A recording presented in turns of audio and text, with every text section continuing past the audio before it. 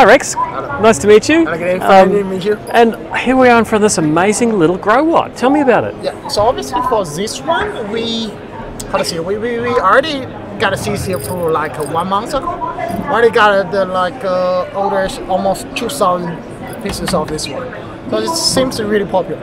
And also during the designing time, it's all based on Australia customers' requirements.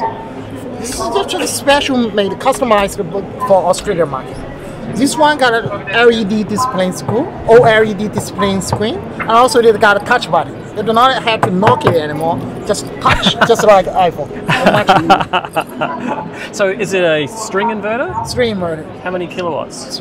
This one's from 2.5 to 6. Oh, so here we go. The single phase would go as high as 6 kilowatts. Yep. 2 MPPs.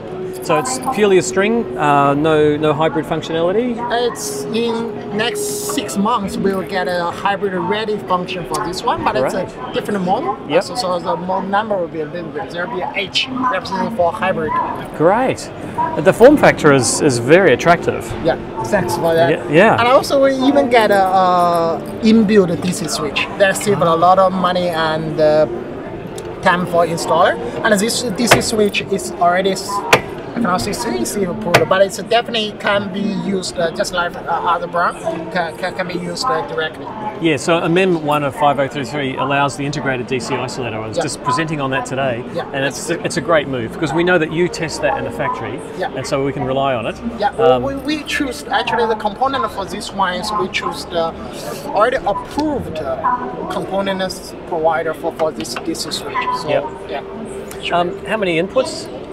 Inputs, the DC PV inputs? Yeah, or DC oversizing? No, PV inputs. Is it dual? The 2 PV. Two PV inputs? Yeah. And you just mentioned the word oversizing in terms of putting more solar than the AC power rating. How much oversizing can you do? So according to CEC, it has to be 1.33. I'll say it's okay. It's 1.33 is no problem at all for this one.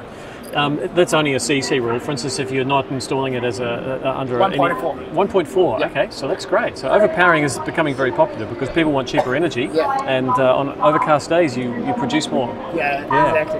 Great. Well, I'm very impressed by this product. Thanks very much, Rex. Really appreciate finding me too. To be honest, it's an honor. No worries. Great. Yeah.